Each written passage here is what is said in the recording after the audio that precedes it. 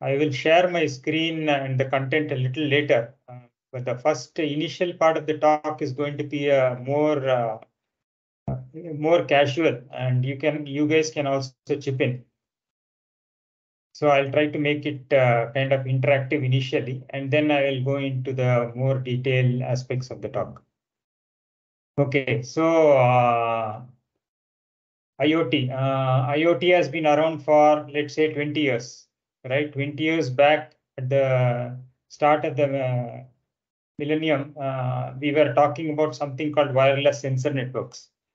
Basically, a bunch of sensors which are wirelessly connected to each other or to a gateway, and then from that gateway, the data goes to the cloud. So that was the kind of this thing people were looking at. A lot of research papers were published in that time frame. We are talking about something like 2003, 2004, 2005. So a lot of research was going on in the field of wireless sensor networks. Then 10 years ago, let's say 2013 or 2010, people started paying more attention to IoT. So the term became more popular, Internet of Things, where devices get connected to the internet. There are different ways they get connected, and then they send data. Then the data can be analyzed. And through this analytics, something useful can be done to meet the goals of a particular use case. So IoT was pretty much a hot topic 10 years back. But since then, the interest has kind of died down. Today, we don't hear much about IoT. Mostly we hear about ChatGPT, AI, ML to some extent, those keywords. Cloud computing is still hot. So these are the things people are talking about today. So where is IoT in this picture? So any thoughts from anyone on this? So is IoT still active or is it dead? You can share your brief thoughts. Then I'll give my point of view.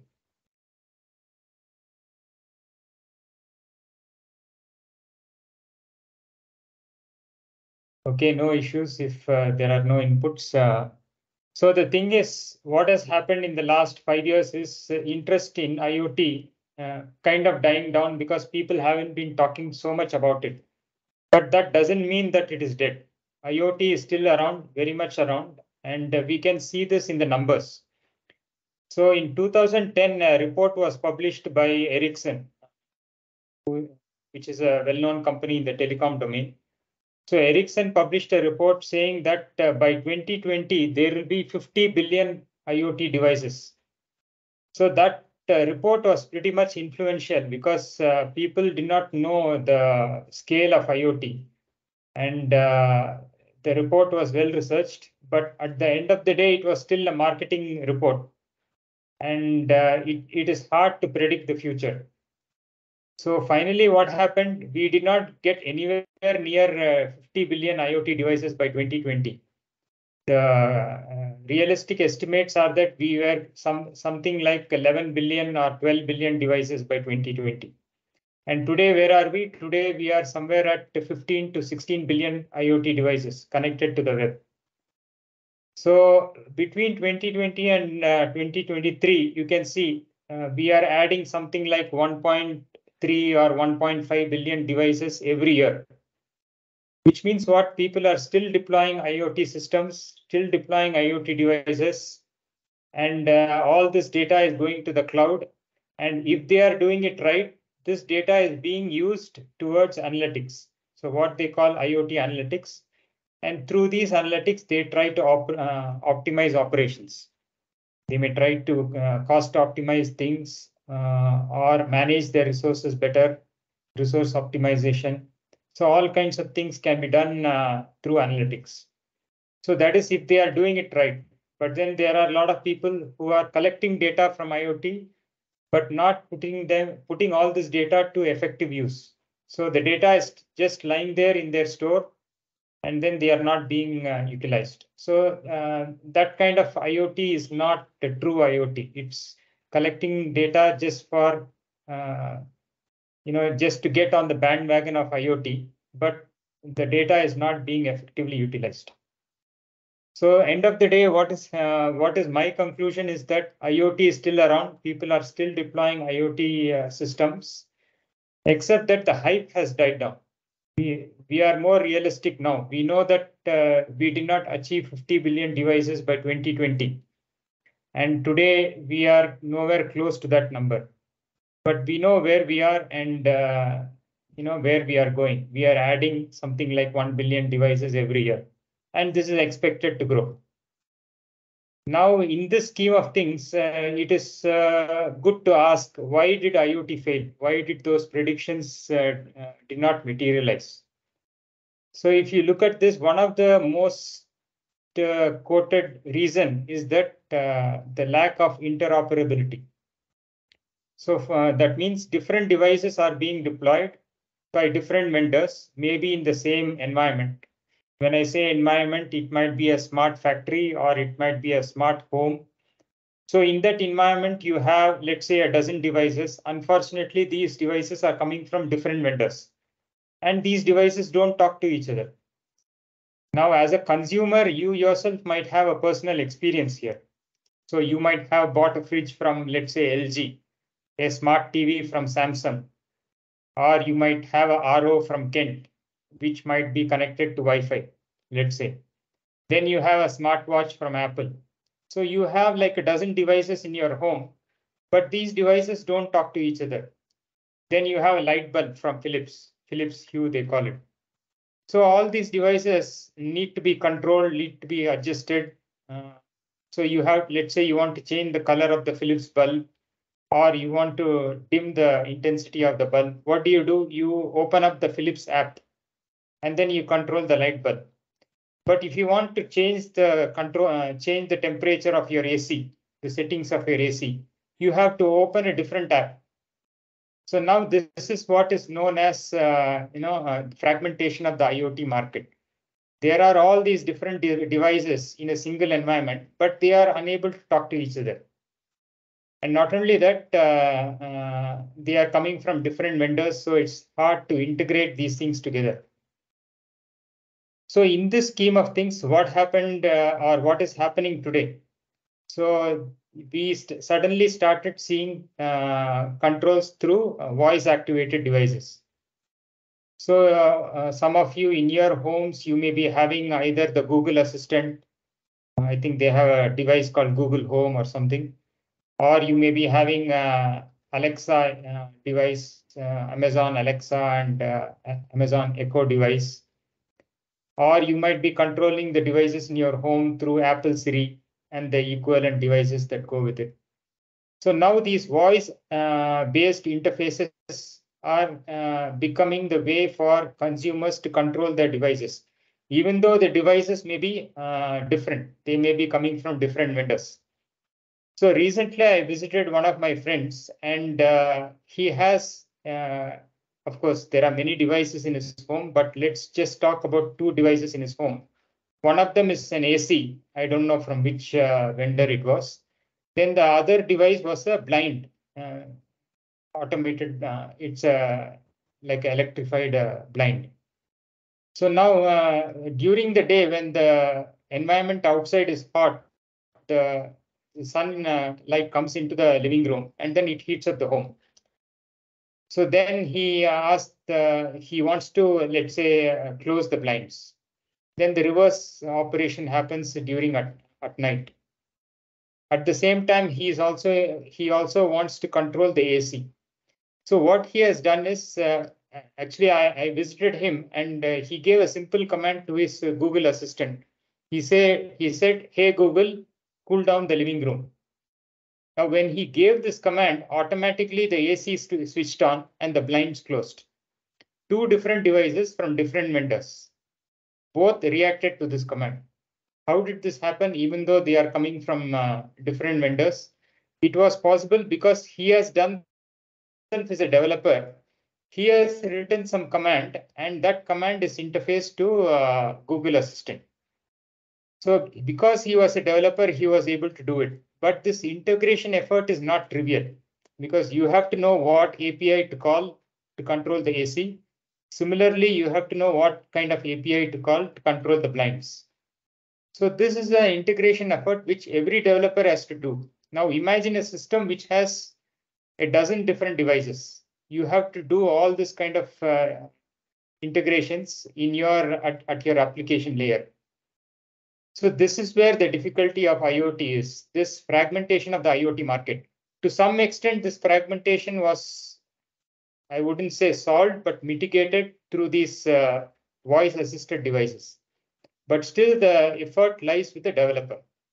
The developer had to put in effort to control all these devices and coordinate their activities to achieve a certain goal.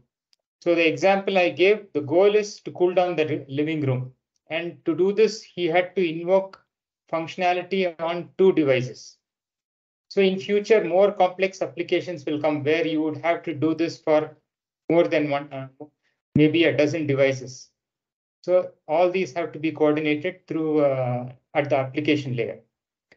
So this problem of IoT, which is fragmentation of the IoT ecosystem, is what WOT or what we call as, and this is the standard I want to talk about, the Web of Things.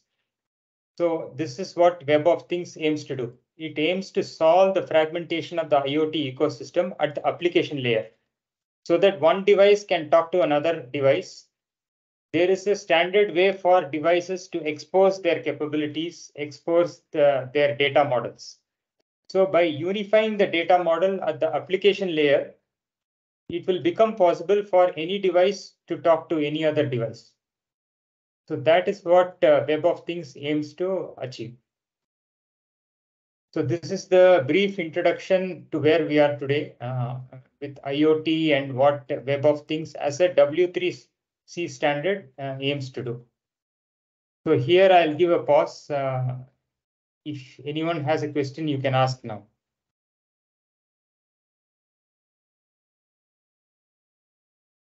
So this may be a good time to ask basic questions because now we'll go into the details of Web of Things, which is the real focus of this talk.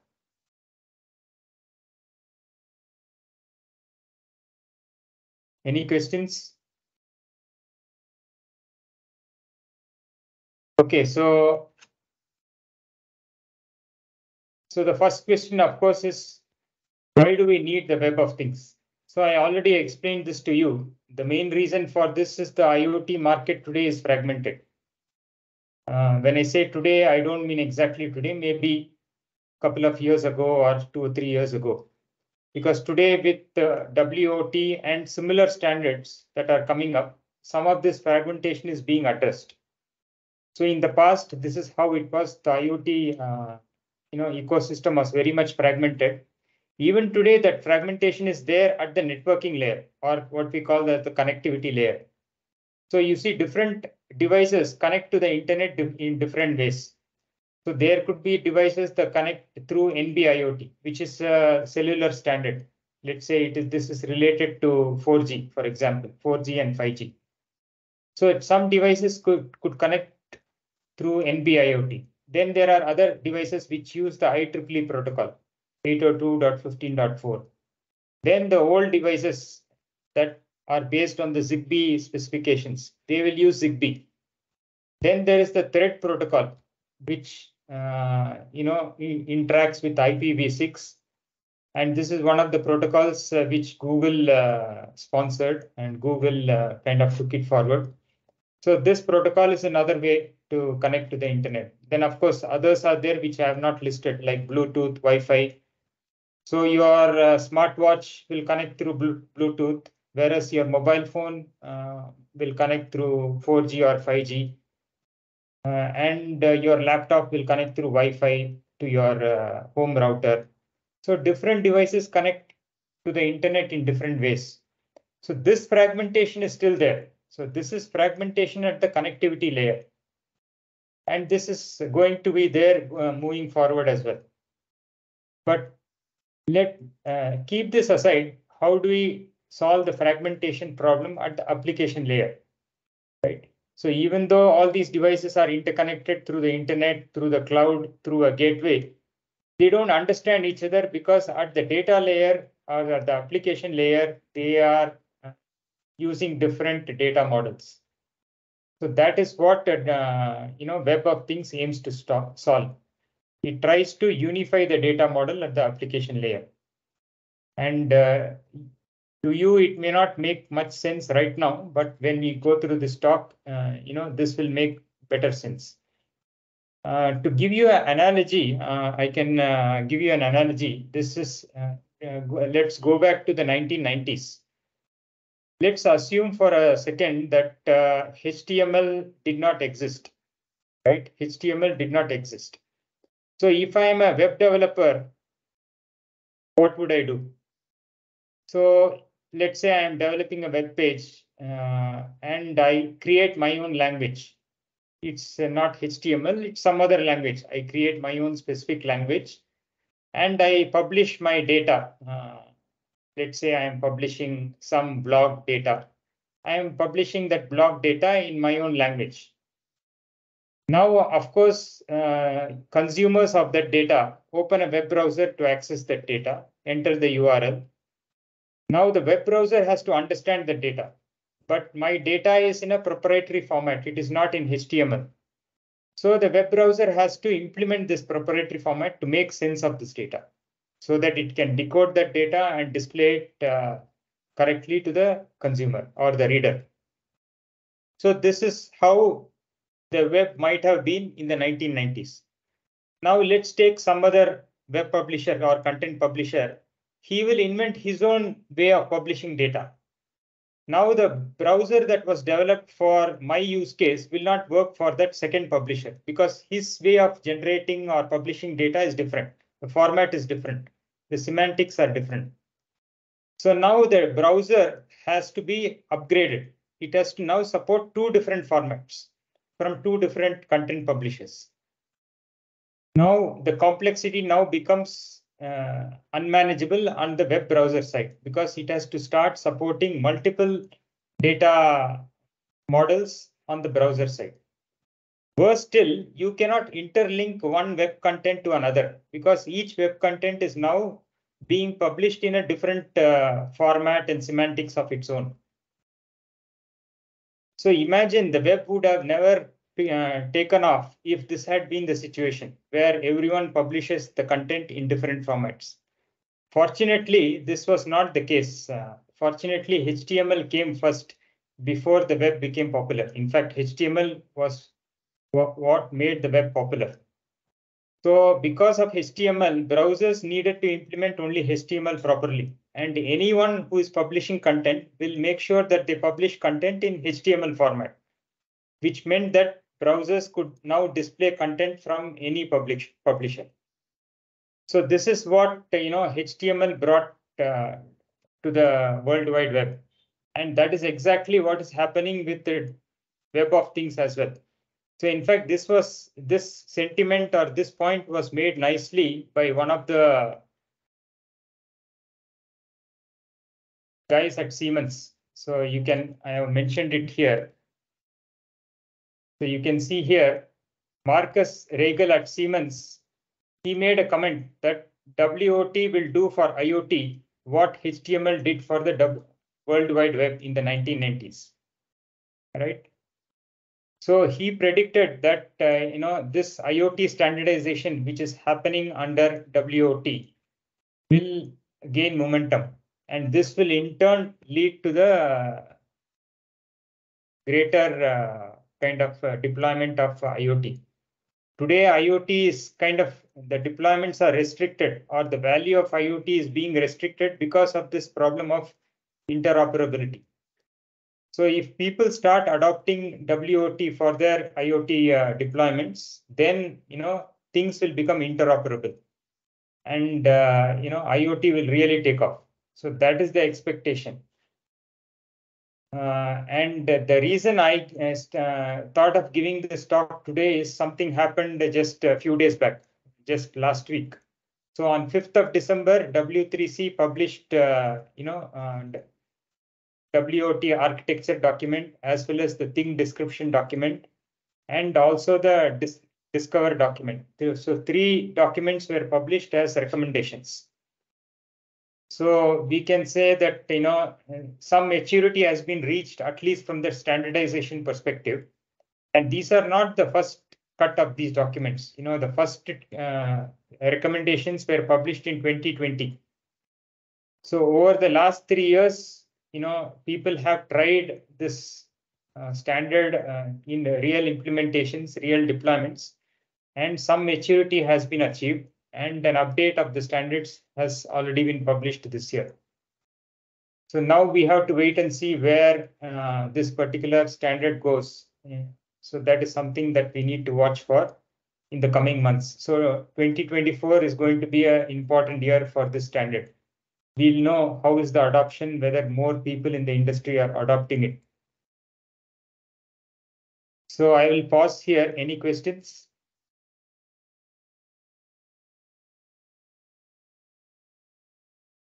So if you look at the history of the Web of Things, it all started in 2007. The term was first introduced by somebody called Wild in a paper which he titled Putting Things to Rest. So now you may be wondering, what is this Web of Things? We are familiar with IoT because that term has been there with us for some time. But this so-called Web of Things, why is it called Web of Things? So the case for this is, if you look at the web, what is web? Web is nothing but a collection of documents. Every document is represented by something called as a universal resource identifier. So this URI is then accessed through HTTP protocol. And then the data format in which these URIs expose the data or the information is HTML. In some cases, it could be XML. And then later on, we started having formats like JSON. So these are the set of concepts which have already been proven and time tested on the web: URI, HTTP, HTML, XML. So the question was, for IoT, why do we need to invent new stuff? Why don't we reuse concepts on the web which have already been proven over time? So this is what the Web of Things aims to do. So it aims to treat everything. When we talk about things, it can be a sensor or an actuator. A sensor is like, an example would be a temperature sensor, humidity sensor. An actuator would be a water pump, right? Water pump installed, let's say, on an agricultural farm. That's a water pump. Or let's say in your home, you have a a motor to pump from your sump to the overhead tank. So that's an actuator. So what we call as a thing can be, any kind of a device which is connected to the internet, a sensor or an actuator.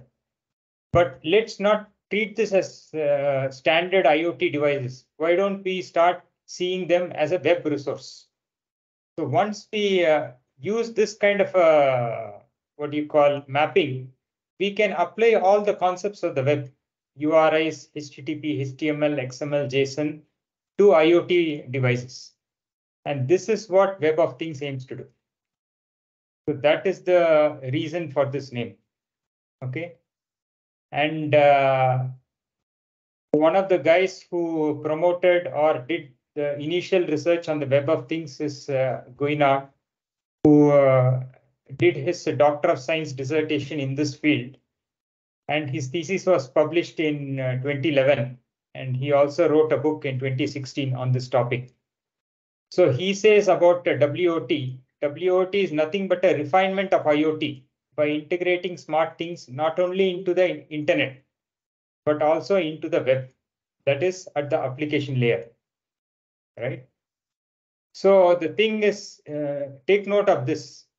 At the networking layer, integration has been done by different protocols: Bluetooth, Wi-Fi, NB-IoT, thread protocol. So many protocols have already solved this problem of integrating devices into the internet. But then they have not solved the problem of how to integrate at the application layer horizontally. So this is the problem that is being solved by the Web of Things. Okay. And subsequently, the standardization of the Web of Things was taken up by W3C. And the first set of recommendations came out in 2020, and the most recent update came out in 2023. That is just last week. So this is the history of WOT, and you may be asking what is the kind of implementations which are out there. We'll go more into, we'll talk more about that. But briefly, Eclipse has a project for WOT, and that project is called ThingWeb. So this was, the work on this started somewhere around 2018, and regular updates has been coming out from this Eclipse project. So it's not just a standard, there are also implementations to go with the standard. Any questions at this point before I move on?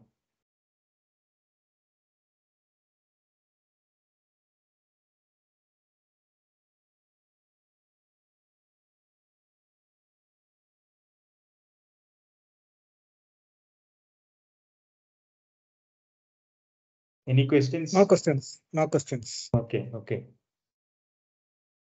So I'll not go into every little detail of WOT, but briefly I will go through the main details so that you get the essence of what it is. So let's first look at the architecture, because it gives a big picture of what WOT is all about. So it's a layered architecture. So at the bottom, you have the networked things, right? What we call as thing. It could be different types of devices, and all these devices are connected to the internet through different protocols. But above this, WOT defines 4 layers in which this protocol is architected. So at the now, actually here I have to mention, most of us are familiar with the OSI layers, right? OSI 7-layer model, where we talk about physical layer, link layer, back layer, link layer, and so on. A networking layer, transport layer, right? This cannot be directly mapped to any of those things, right? Because cannot be mapped to the OSI layers. So network layer is here, but everything that you see here, layer 1 to layer 4, are actually application layer with respect to with respect to the OSI stack. So don't get confused by layer 1 here with the layer 1 of the OSI model. So layer 1, we talk about access. Remember, we are all talking about the data layer here. This whole thing is the application layer. So when we talk about access, it all means that how do we access the data? We are not talking about how to access the device. We are talking about how capabilities of the device are accessed. What is the format of the data? So that is what we mean by access here. So here the data is very clear. The specs are clear. HTML, JSON, REST API.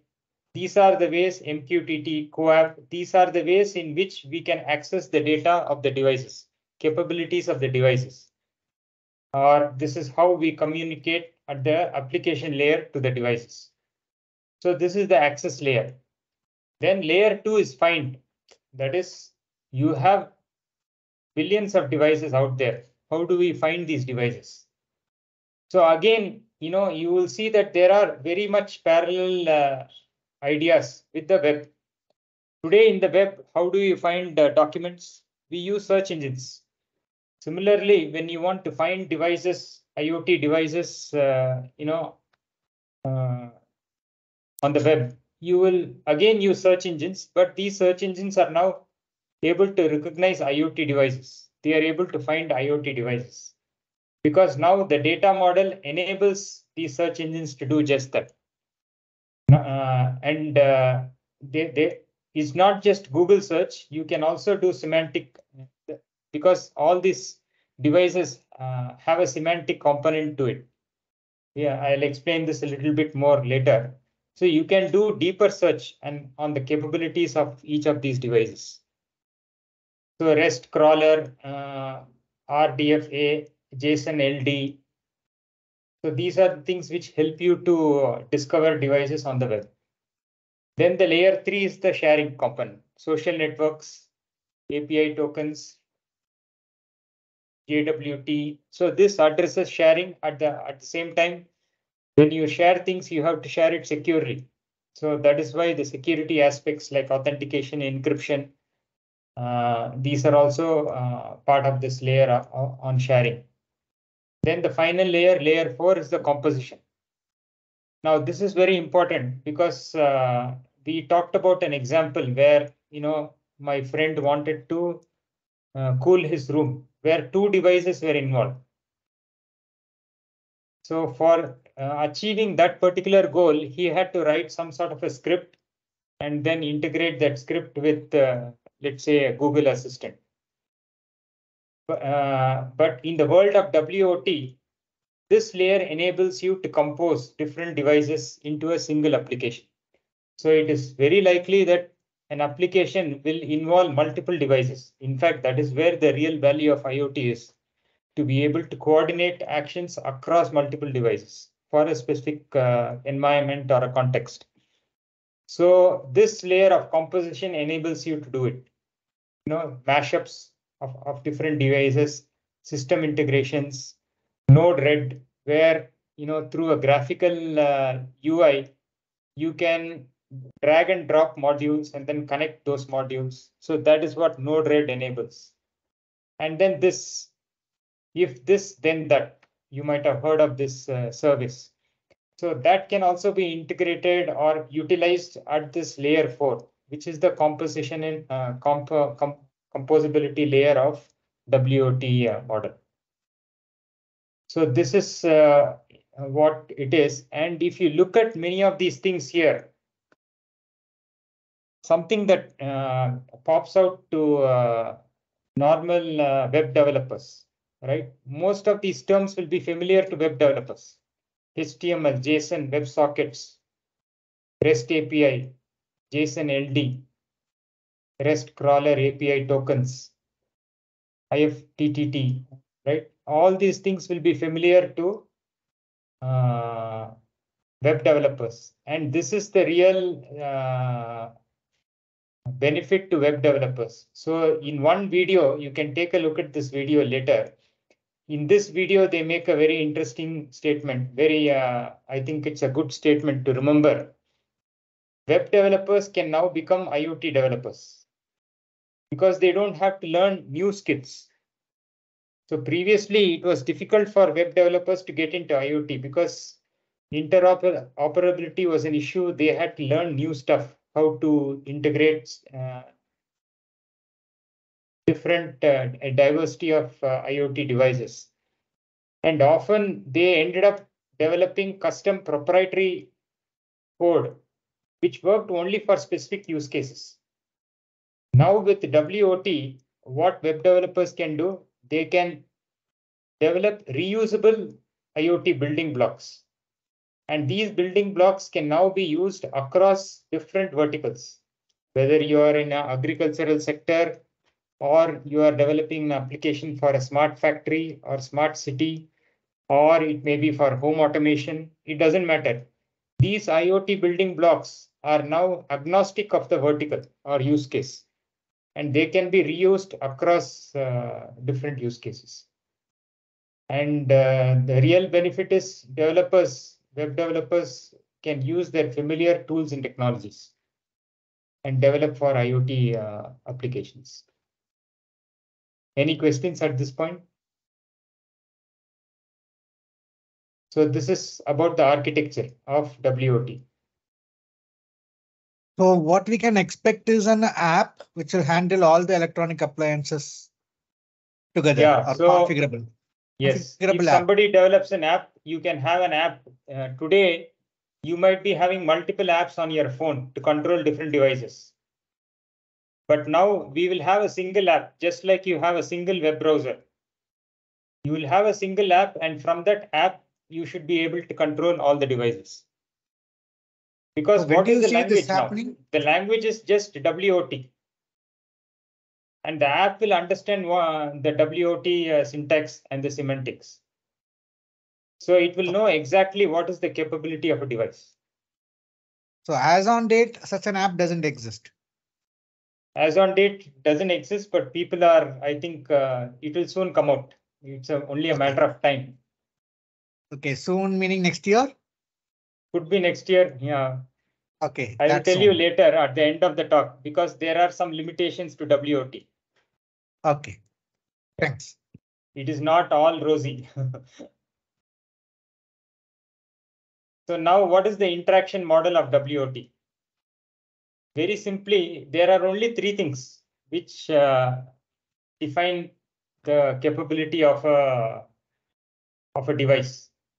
So those three things are properties, actions, and events. So properties, let's say you are a temperature sensor. The property of the sensor is the sensor reading what is the current temperature. That is the property of the sensor. And it could have one more property. What is the unit, for example? Is it giving the reading in Fahrenheit or is it in Celsius? So that is what we mean by property. Things like configuration parameters. So just now I talked about Fahrenheit versus Celsius. So that could be a configuration parameter. Instead of being hard-coded, you could configure that. You could tell the sensor, from now on, give me all readings in Fahrenheit, or vice versa. Then the status, right? In some cases, maybe the sensor is offline for some reason. So that could be a status. Or in the case of a door, for example, whether the door is open or closed, that's a status. In some cases, the device could be exposing a computational result. So this is interesting. When we talk about the web of things, obviously it is composed of things, but this thing need not be a physical device. It could also be a virtual device. So what do I mean by a virtual device? Let's say you are getting, let's say there is an IoT system in which data is coming from 3 different devices. And we need, in this IoT system, we need to do some computation. That is, run some formula based on data coming from 3 devices. So what we do in this particular case is to create a virtual device, which will take as inputs 3 different readings, obviously from 3 different devices in my example. And then it will run this computation and return a result. That result becomes a property of the virtual device. So the point I want to make is a thing that when we talk about things, it need not be a physical device. It can also be a virtual device that we can create for our application. Then the second aspect is actions.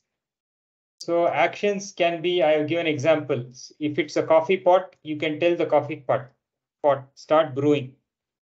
If it's a light bulb, start dimming in, fading, fade out. Or if it's let's say a motor pump, you can stop or start the motor pump. So different kinds of actions are possible depending on the kind of device you are talking about. But remember that although these are all very diverse devices, coffee pot, light, engine, they're all very diverse devices. Or for a printer, for example, or an AC or a fridge, they are all now exposing their capabilities through a standard data model, no longer proprietary. So the way they expose this through a JSON file or JSON LD format, and in that there will be a field for actions. And in that actions, they will clearly list what are the actions supported, what is the URI for these actions, what are the parameters of each actions. So now by providing all these things in a standard format, it becomes interoperable.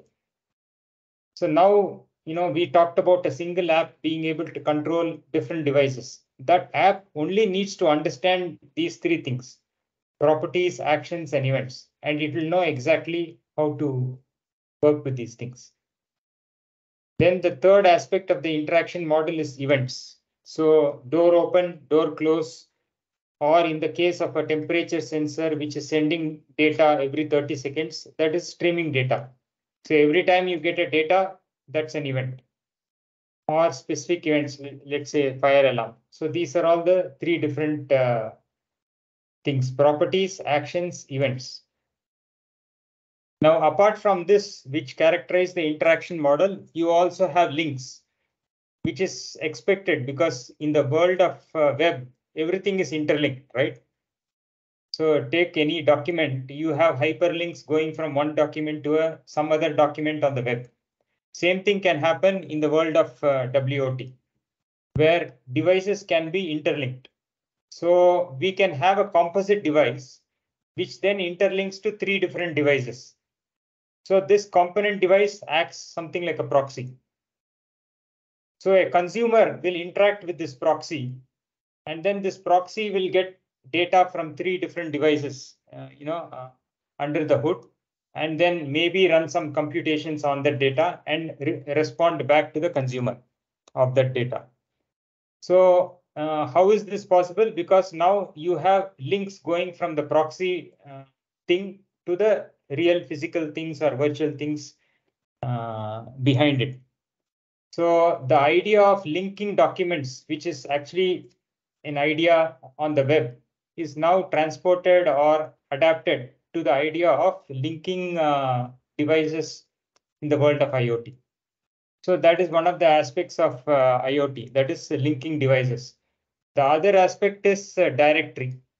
So one of the ways to discover IoT is an IoT device can register with a registry, or what they call as a directory. And then any consumer will first query the directory. So you can think of a directory like a search engine. In the case of a search engine, you have crawlers going and crawling the web to find out documents. That is how search engines get to know that these documents exist. But in the case of WOT, the situation is a little bit more proactive.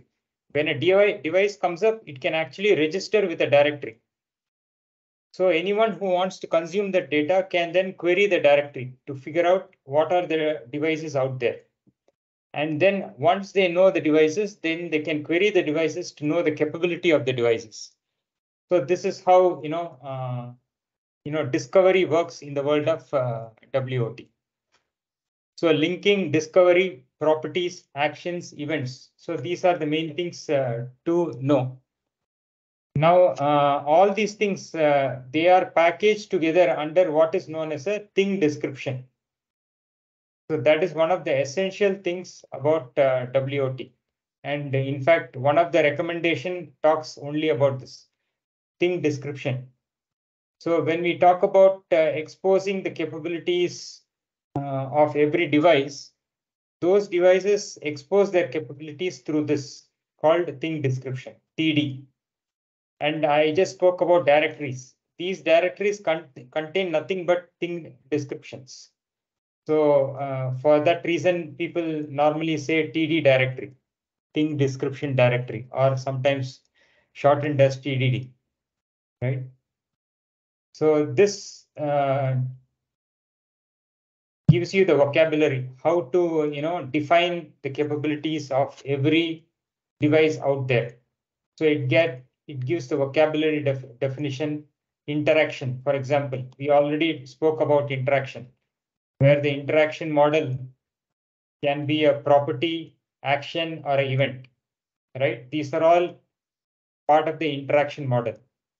So how do you actually specify these things in JSON?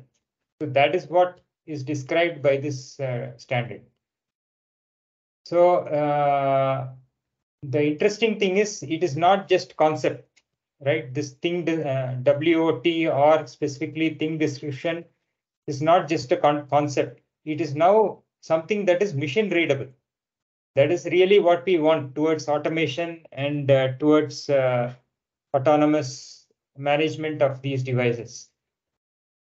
So now an app which can get hold of these things will understand immediately what the device is capable of, how it can be controlled, what kind of events that device sends, and how to make sense of those events. Because now all those things are exposed through a standard data model. And that is what thing description is all about, right? So I don't want to go into the details of this, but if you read this document, you will find many familiar things. Links, I already talked about links, how devices link to one another. Then there are also forms, just like on the web, we have forms, to submit data.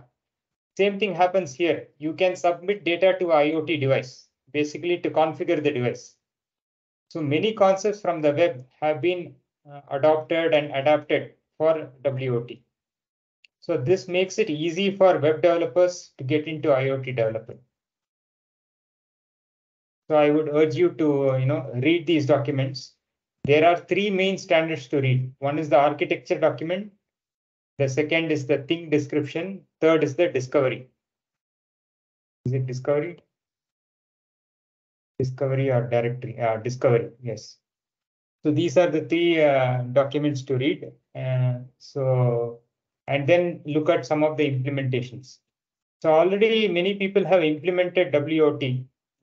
So the W3, the consortium, in fact, maintains a list of resources. And this includes tools, implementation, directories, WOT middleware. So one of the projects is the Eclipse ThingWeb, which is a Node.js implementation. But there are other people who have implemented in Python, Java, Rust, Dart. So these are the common ones. But as far as I could make out, this is the active project, and seems to be more mature than the other ones. For directories, one of the things is WOT Hive. So that is something you can take a look at. There may be others. Then another one is the web things, which is offered by a company called Grillian. So this was initially developed at Mozilla, one of the initial promoters of WOT. But from Mozilla, this became an independent commercial entity, and that provides two things. One is the gateway. So if you are developing a WOT gateway, you can simply take this software implementation and put it on your gateway. Of course, it may be licensed, right? And the other thing is the framework. So this gives a set of IoT building blocks. See, remember we talked about how developers can reuse IoT building blocks across different use cases. So they need to develop these building blocks once, and then they can start using it across different use cases. But even this development you can bypass, because there are others who have done it. And this is an example. WebThings is an example.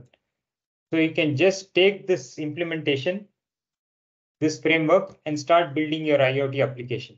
So this is probably the shortest path towards building a IoT ecosystem or IoT solution based on WOT that conforms to a WOT standard. Then there is Siemens. Actually, it's a subsidiary. Now it's a subsidiary of Siemens called EvoSoft. So they also have a platform for WOT.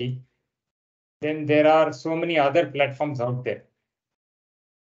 But if I look at all these things, I have not done deep research on this, but this is the one that seems to be more mature because it's a commercial platform that came out of Siemens. So yeah, I expect this is more mature than any of the other things listed here. Right. One of the some of you might have heard of the concept of digital twins. A digital twin is nothing but a digital representation of a real world entity. So to give you a use case, for example, a smart home, a home, or for that matter, a home can be represented in the digital domain.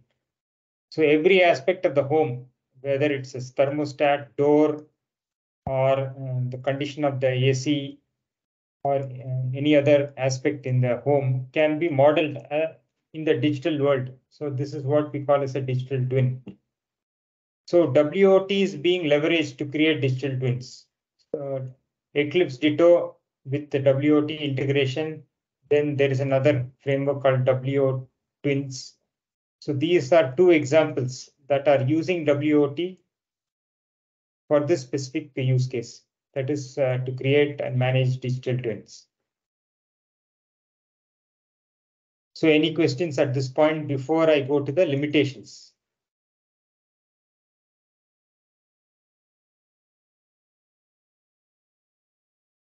Okay, let's go to the limitations.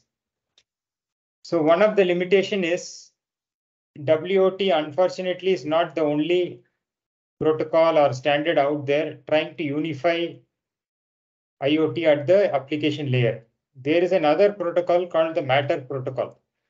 It was earlier known as Project Chip. And this is being promoted by the Connectivity Standards Alliance, which itself was formerly known as Zigbee Alliance. So Matter is based on other mature protocols such as Thread, IPv6, and dot dot. So dot dot, some of you may recall, it's a protocol which had similar intentions to WOT and Matter. That is, how do we unify things at the application layer so that different devices can talk to one another. So dot dot started off on that note, and it was promoted by the Zigbee Alliance.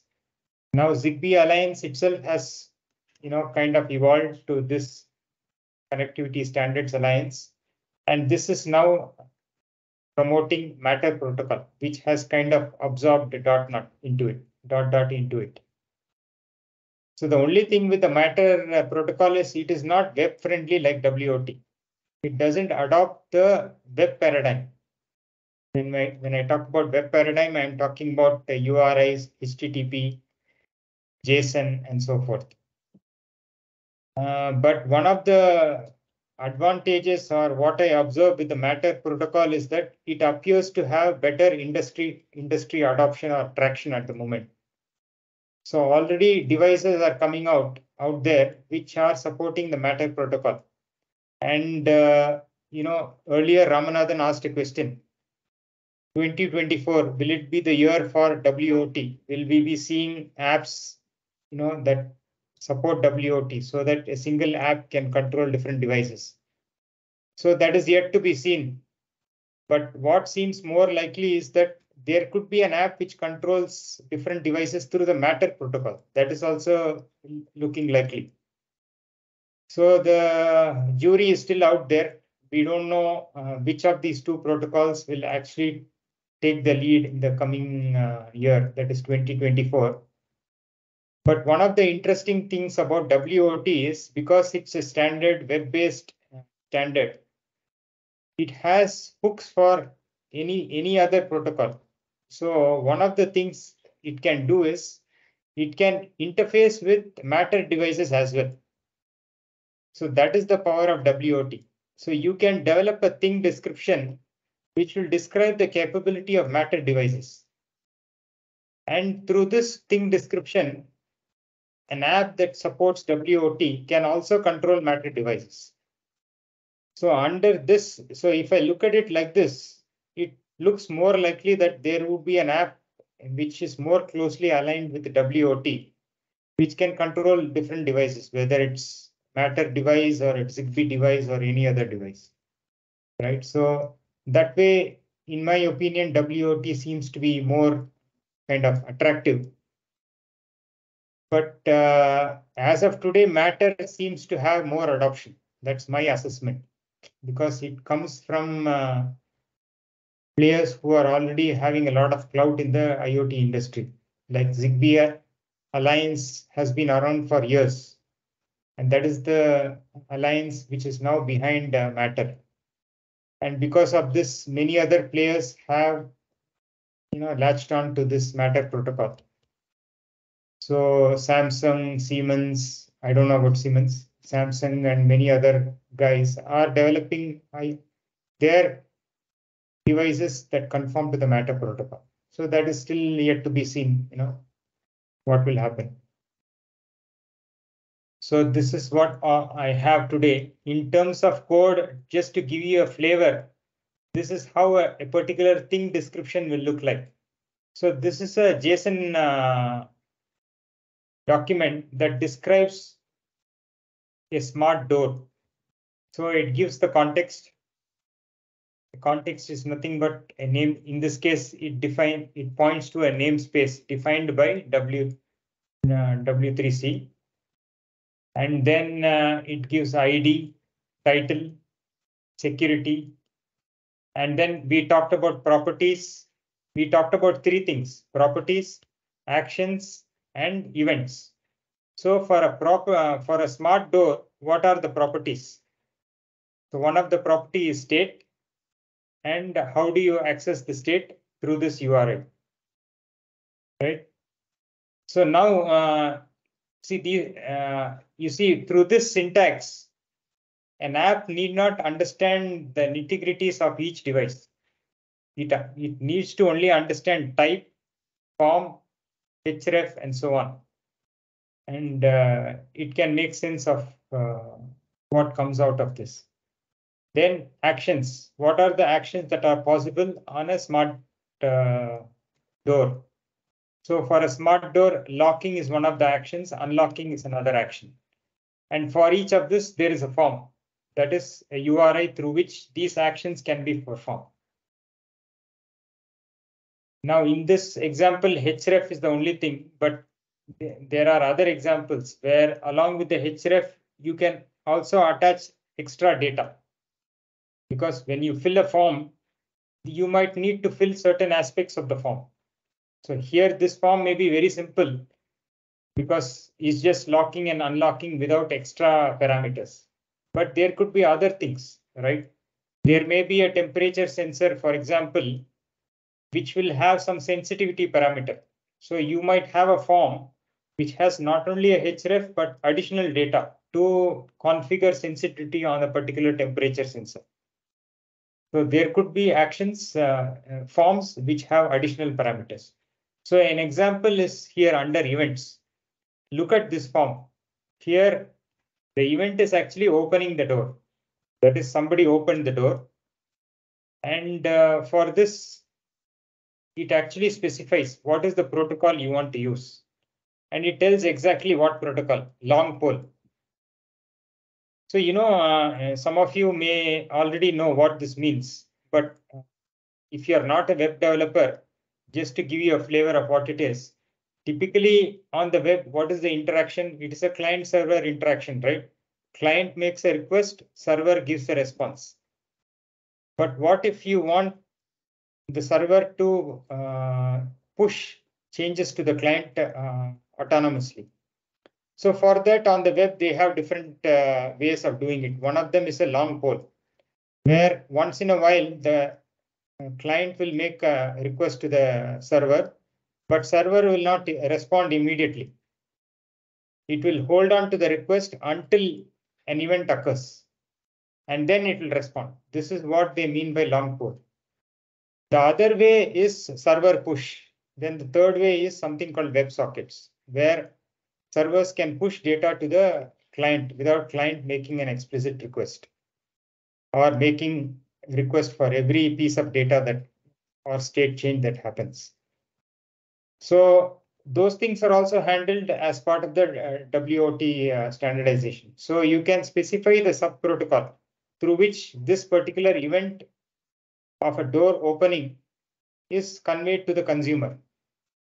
So here they say, out of the different possibilities or different options, it says that long pole is what is supported by this particular smart door. So that is exactly what it's saying. And the door open event is also coming out as a string. So it also says what kind of data format is supported in this particular thing. So this is just to give you a flavor how a thing description looks like and how different devices, be it devices or gateways or in the cloud or proxy devices or your mobile apps. So all this can now understand, they need to understand only a single format. And this is what it is. So this is all I had to share. Any questions at this point? So I hope you found the session useful.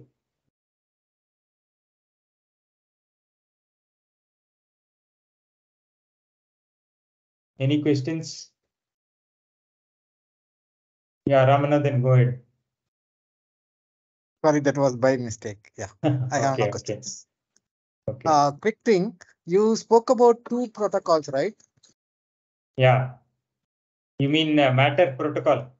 Yeah, Matter and dot and other stuff. Yeah, So dot that is the can be older one. I don't okay. think it will have a future because Zigbee Alliance itself is now promoting Matter. So, and Okay, many of the things in dot have been adopted by Matter. okay. So So in Matter future, versus WOT. That is what I see today. okay. That can be both the protocols simultaneously existing, right? Or that also needs to be standardized. No, if both exist, then again the market is fragmented. Okay, What will okay. happen now? Your app has to implement two things. Hmm, okay. Which means standardization is needed at that level also. So one of them will have to give into the other. Yeah, yeah. I mean, both are standardized. It's just that how will the adoption go? If more Okay, people adopt WOT, then that will become success. Matter will fall off the rails. If more okay. people adopt Matter, then people will forget WOT. Everyone will see it's all numbers game. Say it's Once 50-50. people see that everyone is gravitating towards a specific standard, then because of the network effects, everyone will start moving towards that. Okay. If it's 50-50, the market is still Yeah, fragmented. yeah, that's right. Okay, Yeah. okay.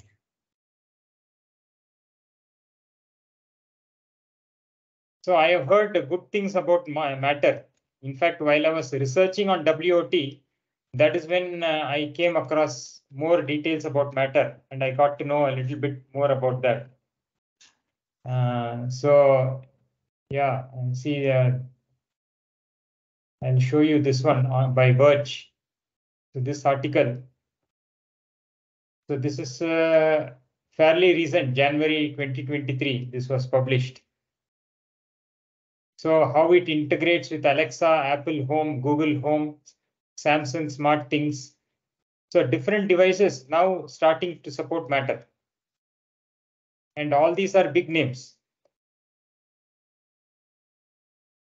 Good.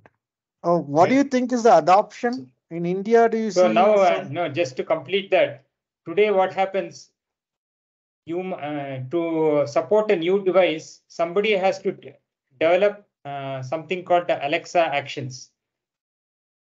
And similarly, they would have to develop on the Samsung ecosystem something to control those devices and so on.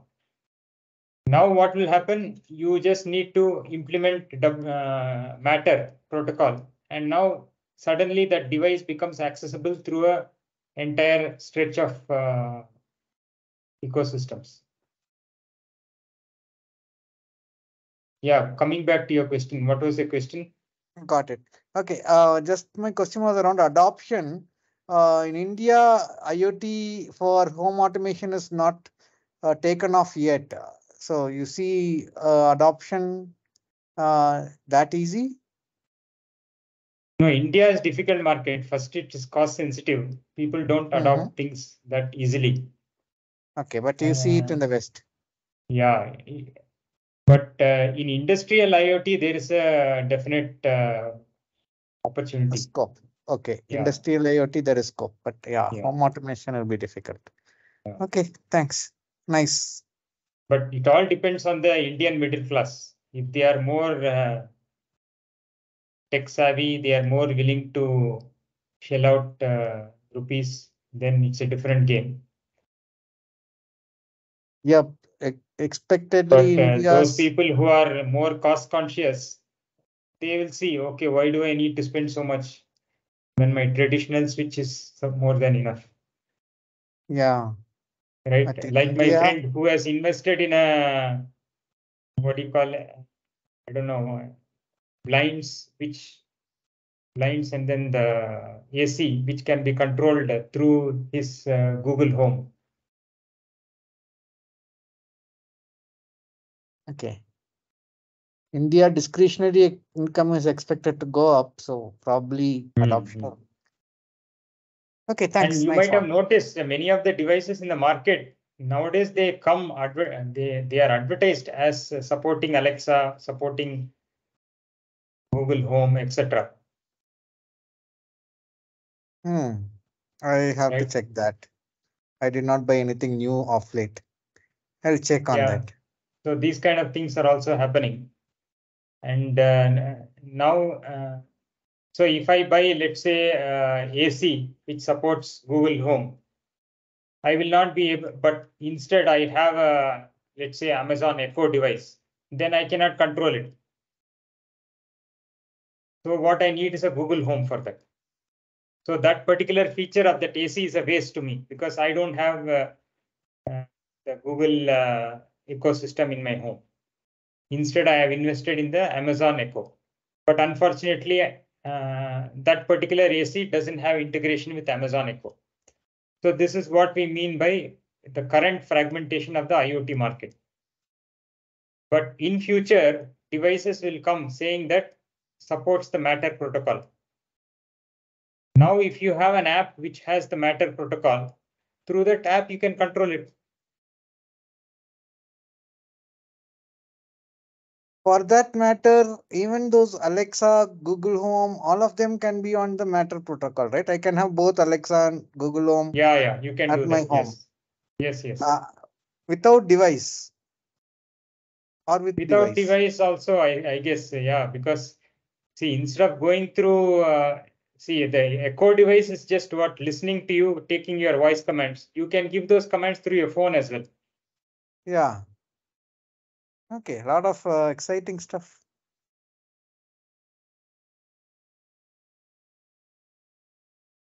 See, sometime back, I was in Chroma looking at different ACs. I did not buy anything, but I was looking at different ACs. As I remember, some of the ACs had this thing, can be controlled through Amazon Alexa or something like that. I remember vaguely. So that is Interesting. why I made that comment that nowadays devices are coming with that sticker that I can be controlled through these voice based interfaces. Nice. So yeah, bottom line is this to conclude, whether it's WOT or whether it's Matter, it doesn't matter to us as consumers. It matters to the industry as a whole, of course. But what will happen is that if one of these succeed, then suddenly we will see IoT taking off in a big way. So suddenly, interaction with devices will become very easy without worrying about these interoperability issues.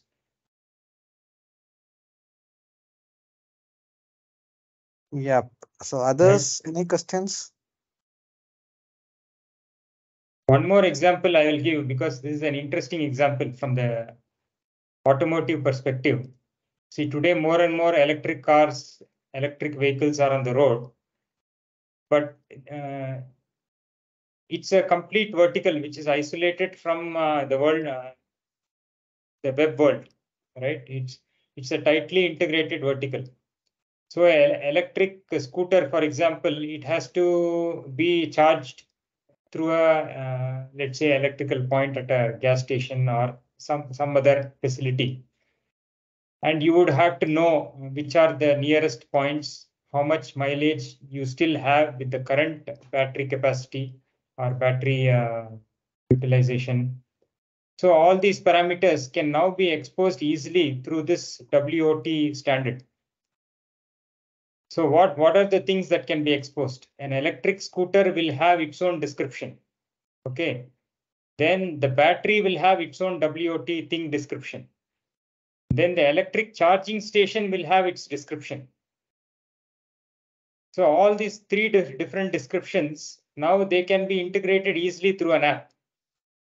And it doesn't matter, what kind of electric vehicle you have, what battery you have, what kind of charging station is out there. You can mix and match as long as they all expose their capabilities through their own thing descriptions. And the app can understand all these things.